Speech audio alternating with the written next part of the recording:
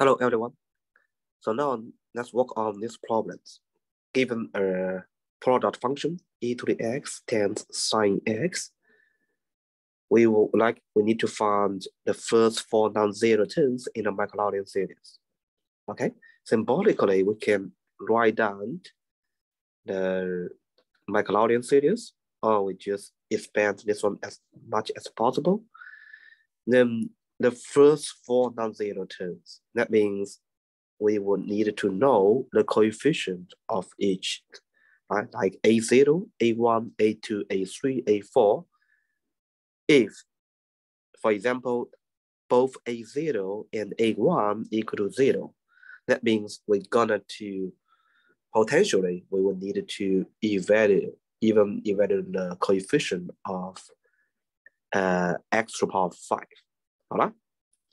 Okay, so that's the meaning of these questions. Now, the starting point is the Maclaurin series for the two known functions, exponential function and the sine functions, okay? And some trick here is we could, of course, we would like to expand the Maclaurin series, right, as many as possible, but then we know somehow we're gonna to stop, right? Because potentially like x to the power of 100, possibly we have no interest to write this down, right? And then the first four non-zero terms, most likely we're not going to see, x to the power of 100, right? And the terms before that one, you see lots of zero, right? Not likely, okay? So what we could do is something like this, right? So just write down the non-zero terms for the Maclaurin series for exponential functions, right? And so I was stopped at x to the power 5, but it may be possible to stop at the to the power 5 terms, okay? And then for the sine x, then I also stopped at the order 5 terms, okay? We needed to include x to the power 5 terms here, otherwise we can only stop at the power 3. Then later we may not be able to do some proper calculations there, right? We will see this later. Okay, so now for this product, we needed to construct, right, a polynomial like this.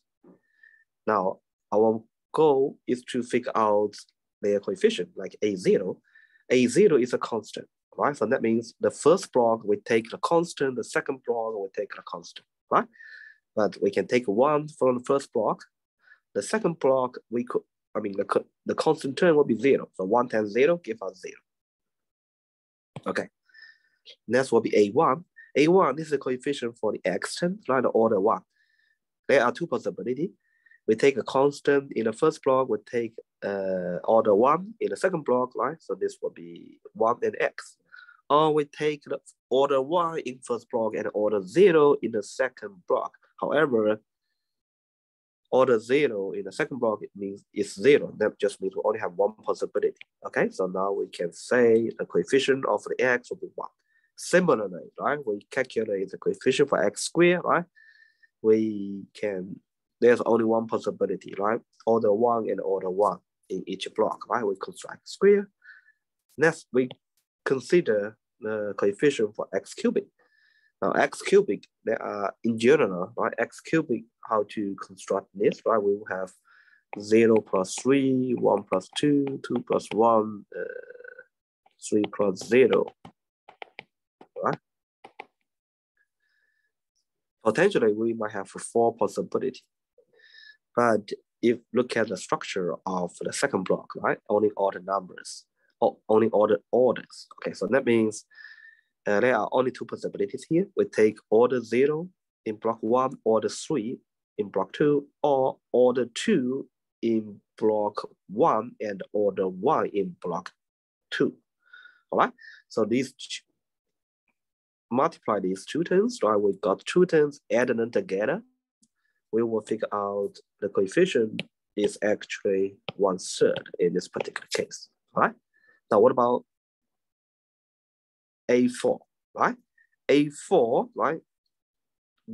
Check carefully for the structures. There are 2 possibilities. 1, 3, and 3, 1, basically. And now we can see adding them together, the coefficient will be 0. Okay. Now let's just, we'll not stop here. We just pause and look at what we have so far. We know A0, we know A1, we know A2, we know A3, we know A4. Now it says find the first 4 non-zero terms, right? Because the first term is A0, this is 0. So we shouldn't count this one, right?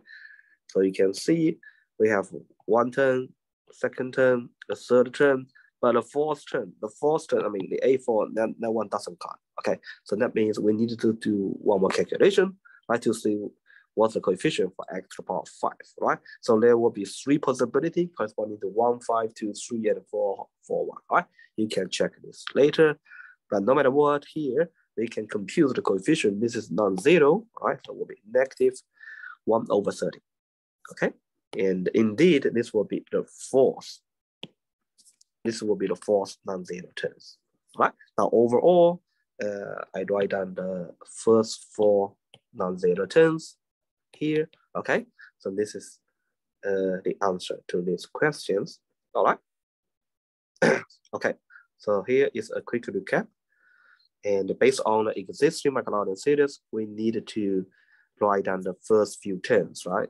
We're asked to figure out the first 4 non-zero terms, all right? So it may make sense to write down the first 5 or 6 non-zero terms in each Maclaurin series. But of course, this will also depends on the structure, right? And just like for the sine, right? And we see lots of 0, okay? So we only have the order terms, okay? So it makes sense to stop at x to the power 5 or x to the power 7, okay? All right, and just make sure you understand these calculation procedures, okay? All right, thanks for watching.